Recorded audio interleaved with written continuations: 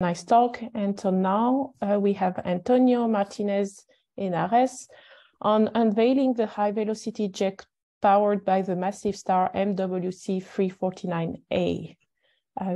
Antonio, the floor is yours. Okay, thank you. So today I'm going to talk to you about our latest results regarding the modeling of the hydrogen radio recombination line emission obtained with ALMA towards the massive star MWC349A, which have revealed the presence of a high-velocity jet. A bit of context first about the system. This star is a massive star, mass between 20 and 30 solar masses, surrounded by a circumstellar disk, which is detected also in the infrared. It's located at 1.2 kiloparsec from the sun. The spectral classification is of a BE star, and the evolutionary status is under high debate. There are claims of it being a young star, and others say it's an evolved star. This star is very bright in the radio domain, so it's been observed several times and at several wavelengths. The shape of the radio continuum, what we see here is an ultra-compact H2 region that has been originated from the photoevaporation of the neutral disk due to the ultraviolet radiation from the central star. And from the shape of the radio continuum and the flux density obtained at different wavelengths that yield a spectral index of around 0.6, we conclude that this star is hosting an ionized outflow because of the photoevaporation of this disk. Not only we observe the radio continuum, but also the hydrogen radio recombination lines, which, due to the particular circumstances in this system, they are suffering from the Maser amplification in some of the transitions, which leads to very detailed studies of the innermost ionized regions. So for this work, we have new ALMA data that will be presented in detail in a paper by Prasad et al. We have band 6 and band 7 observations, and the spectral setup has been designed to cover the emission from the H30 alpha and H26 alpha radio recombination lines. And also the self-calibration has been applied to the data to reach a dynamic range of around 1,000. And you can see here in the ALMA band 6 continuum that the bipolar shape that was seen in the VLA images is also obtained with ALMA. So what do we really do with observations to analyze them? Well, here I'm presenting you another plot of the radio continuum contours in whites, and in color scale, you have the line emission from H30 alpha. So what we do is for each channel, each radial velocity or frequency value, we obtain the average position in order to reconstruct which emission and which velocity comes from which region of the star. So we obtain this centroid, this Gaussian center for each velocity channel, and we plot them all together into a single plot. This is, for example, what we obtained with the Plateau Bureau observations in 2011. And we see, for example, here that the redshifted emission is essentially located at the left part of the system, while the blue shifted is at the right part. And how does the ALMA data look like in comparison to this one? Well, we can see that there's a clear improvement, both in terms of spectral resolution and spatial resolution, and also that we have extended the range where we have the radial velocity range has been extended. We have more points here extended to higher radial velocities. So the improvement is clear. To analyze these kind of products from observations, we use a radiative transfer code called MORELI, which stands for Model for Recombination Lines. This model essentially solves the radiative transfer equation for each line of sight. And in the case of MWC349A, it's been proven in previous works that double cone structure works very well to reproduce the observations. And so we will use this model again to model the ALMA data. So how did the previous model do with Plateau Bureau observations? Well, we have a system which is made of a neutral rotating disk, which is not shown here, it's in white. Then there is an ionized layer of this neutral disk, which we call the ionized Keplerian disk. And this is ionized because of the emission of the central star. And from this disk, we have photoevaporation, and this leads to an ionized wind, which is expanding radially at 60 kilometers per second and rotating in a Keplerian law along with the disk. So this worked very fine to reproduce the Plateau de Biot observations. How does this model do with the ALMA observations? Well, we see that it's not that bad, but it needs a bit of rework here. We see, for example, that the velocity coming from the ionized disk is well reproduced. We don't need to make big changes here. The channels corresponding to the ionized wind are not that good, so it needs a bit of rework. And definitely there's a new set of points that we didn't see before that need a new kinematical component to be described. So this is a sketch of the previous model. It's similar to the previous image. This is only the northern cone. So we have the neutral disk, we have the ionized layer rotating, and we have the ionized wind, which is expanding radially and rotating. And then what we have done is to add a jet that it's not very collimated. So it fills the entire wind cavity. And it is tilted with respect to the rotational axis of the system. So the northern cone is facing the observer and the southern cone is facing away from it. So yeah, this is the jet model that we have tried for these observations. So how does the centroid map change once we add the jet?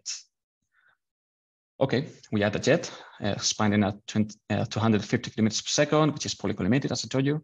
And we see an improvement here. We see that the shape of the centroid map of ALMA, it's more similar now to the modeled one. And the next step to keep on obtaining the ALMA observations was to bring these branches a bit closer to the central star. These branches originated likely from the jet, to bring them closer to the star. So what we did was to remove half of the Keplerian rotation inside the wind and the jet. This is an average case between the rotating and non-rotating case. And the important thing here is that the jet and wind are rotating, so they are extracting angular momentum from the system, allowing for accretion to take place. The last step to fine-tune this model was to introduce a very tiny radial deceleration. So if we introduce this small deceleration, we have a better result. And this would be the final model. This will be the model that we are presenting to reproduce the ALMA observations. Not only we model the centroid position from the emission, but also the line profile, which is a complementary analysis, and it breaks from the degeneracies that we have with the centroid map. The most important outcome from this result would be the central mass, which is of 23 solar masses, according to our model. And as I told you before, we have obtained two lines, H30 alpha and H26 alpha. So I showed you before the H30 alpha model. We applied this exact same model to the H26 alpha, and we see that it's double checked in the sense that it also works for the H26 alpha emission. Only thing here is that we have addressed the saturation of the maser, which is important for this line, not for H30 alpha, but it is important for this one. Yeah, this is some on the lower intensity features. So let's talk a bit about the implications of these results. Regarding the wind launching mechanisms, there are two main models. One is the disk wind model, and then we have also the X-wind models. And they differ essentially in the launching region of the wind. So in disk wind models, we have a launching likely far from the start, let's say tens of astronomical units. And not only it's launched from that point, but over a wide range of radii. So we have a continuous region where the wind and jet are being ejected. While in the X-wind model, we have only ejection from the inner edge of the accretion disk, which is typically less than an astronomical unit away from the star. And the ejection occurs only in this region, not over a wide range. So our jet, which is poorly collimated and shows an onion-like structure for the velocity field, we believe that it's more compatible with the disk wind model. And this model was also proposed for the star in previous works by Beth Rubio due to the 24 astronomical unit launching for the wind that was found before. So our result now is in agreement with this previous idea of this wind model. Regarding the evolutionary status of the source, I told you before that it's under debate whether it's a young or unevolved star. Well, if it's a young star, the fact of having a poorly collimated jet will be in agreement with the evolutionary sequence proposed by Bether and Shepherd in 2005, in which a massive star at the first stages of its formation hosts a very collimated and powerful jet. And then as time goes by and the central star accretes more material, the jet opens up and becomes less powerful. If the star is young, our jet will be in agreement with this late stage of its formation. So, yeah. About the tilted jet, well, we need the jet to be tilted to reproduce the observations. There's no way to reproduce them if it's aligned with the rotational axis. So the causes behind this tilting could be, for example, an inner binary inside the single star disk, which has been proposed before for other systems, such as RCRA in Liliaco et al. 2019. This inner binary would cause a precession movement on the jet, so it could be the case for our star. MWC349A has been proposed before to be an inner binary system due to different reasons, such as the variability in the light curve. So it's a possibility. Also, it could be due to a warped disk, as the one found in Monoceros R2 IRS2 in Jimenez Serra et al. 2020. This warping could be itself caused by a binary companion. And if the jet is launched from the disk, a warping of the disk would likely deflect the direction of ejection of the jet. So that's another possibility. And last, regarding the radial deceleration that we introduced as a last step, we want to note that the star is surrounded by CO emission, which is maybe coming from the parent cloud from which the star was formed. So we cannot discard that the jet is interacting with the medium. In fact, in the work by Tafoya et al. In 2021, they observed also a massive star with ALMA, and they also see that the jet is decelerating radially, and they offer two explanations, one of them being the interaction with the surrounding medium. So that's one possibility. They also tell that, well, ejection as accretion can be episodic. So maybe different episodes of accretion ejection could have happened at different velocities. So that would be the cause behind the difference in the radial velocities. So that could be also a possibility for our system. We would have to monitor the emission and to probe larger distances to be sure what's going on here. 2 minutes. Yeah, and I'm thank you. I will leave you with my conclusions here. So with ALMA, we have obtained for the first time the high velocity emission in this well-known system that has been explained by us with high velocity jets expanding together with the wind that we already had. This jet is rotating as well as the wind, so angular momentum is being removed from the system, which means that likely accretion from the disk is still ongoing from this for this system. The jet is fully collimated, so it has to be, if it's a young star, it should be in a late stage of its formation. The tilting of the jet might be explained by an inner binary companion, which has not been yet directly detected, but it's likely to be there for different results. And yeah, the main conclusion is that these maser amplified radio recombination lines, when studied with very precise instruments and such as ALMA, and properly modeled with non-LTE relative transfer models, yield a unique tool to study the innermost regions of these systems with a resolution of even sub-milliarc seconds. And that would be it. Thank you. Thank you, Antonio, for this really nice talk. Do we have questions in the audience? Yeah, so for now, I don't see any questions. I can ask mine. So this jet, could you observe other molecules to try to constrain your velocities or your parameters with other molecules? Did you detect anything else?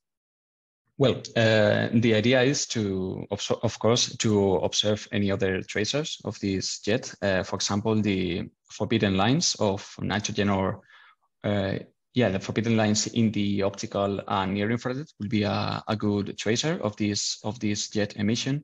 Also, maybe water masers could say something, as in the case of Cepheus HW2. Those have revealed, those are used to trace the jet emission. So yes, we want to keep on observing so that we can constrain further the nature of this jet. Yeah. Okay, thank you. So we have a question of Sebastian Müller. So he says, great analysis of kinematics. Have you searched for evidence of a precessing jet?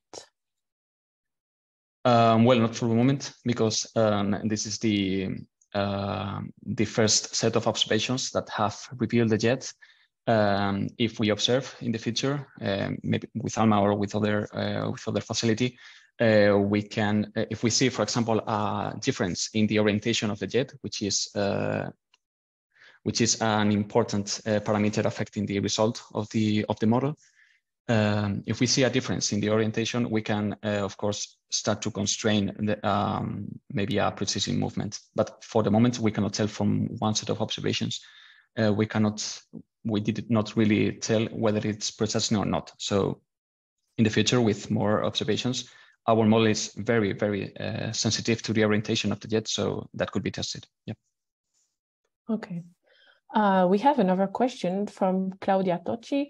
Do you have an estimate of the binary separation or mass limits of the companions? And by the way, congratulations, very nice talk. Thank you. I'm afraid not. I do not have a separation value. It has to be an inner binary, that's for sure. Yeah, but I don't recall a separation value. Maybe the work by Jorgensen et al. In 2000. They analyzed the periodicity of the light curve in the R magnitude. So maybe we can find an estimate there. But for my model, I cannot tell what would be the separation. So I would have to look into that. Maybe I'll reach you later. Okay, so we have time for one more minute. So one more question. Are you able to constrain the interaction with the ISM and how that may affect the jet/wind? With my current model, focused on the hydrogen radio recombination lines emission, I don't believe that I will be able to model the interaction with the ISM, but I'm sure that other models with other molecules will be able to constrain that one. In fact, as I told, we have so we have CO emission around the star. So I would really like to be able to model the possible interaction between this ejection of material and the surrounding material. So and to know how it is affecting the nearby interstellar medium. So yeah, I did not do it with this set of observations and with this model, but that's a fabulous idea for the future. Yeah. Okay, so it seems that you have already future plans for your work. Yeah. I don't know if we have questions in the Slack, unfortunately. Nothing else from Slack. Okay, so we can thanks once again, Antonio, for his really nice talk, and we can go to the